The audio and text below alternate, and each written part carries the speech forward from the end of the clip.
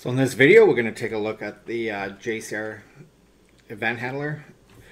Right here, we can see that unfortunately, it seems that the only way to make this work is to call login administrative. I know this is a deprecated line of code. However, the new way of using a system user and sling mapping does not seem to work. I've tested that on 6.4 and the event's not firing. So let's proceed in this video with this line of code. What we're doing is that we're going to be targeting this path in the JCR apps example, and then the event is going to be whenever we add a node as specified here. So we're going to let's compile this and then we'll deploy it.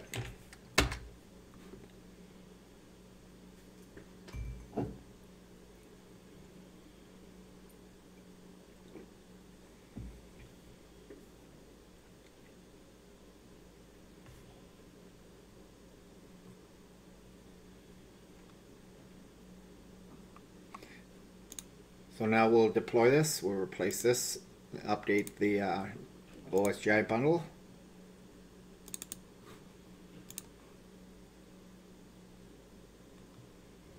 Put it into active state. Go back to JCR, let's add a new folder under example. So under example, we're going to put an install folder.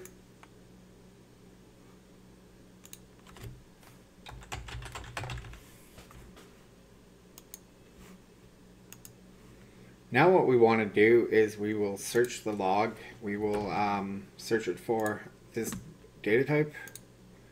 So open up our log file.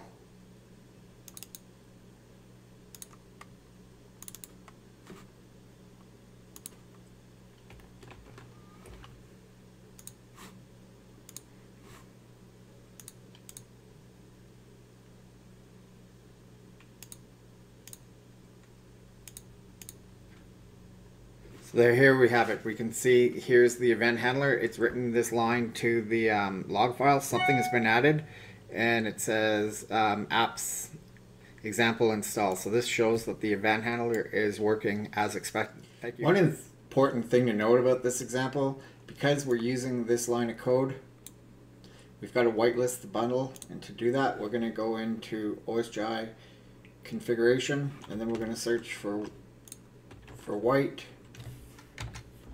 So you can see we've got configurations already set up. So I'll open up this. So the name is, I'm just using an arbitrary name, upload. So upload configuration. And then here's the important part. Event 64. So this is the symbolic bundle name of the OSGI bundle that contains the JCR event handler. So this has to be configured in order for the example to work.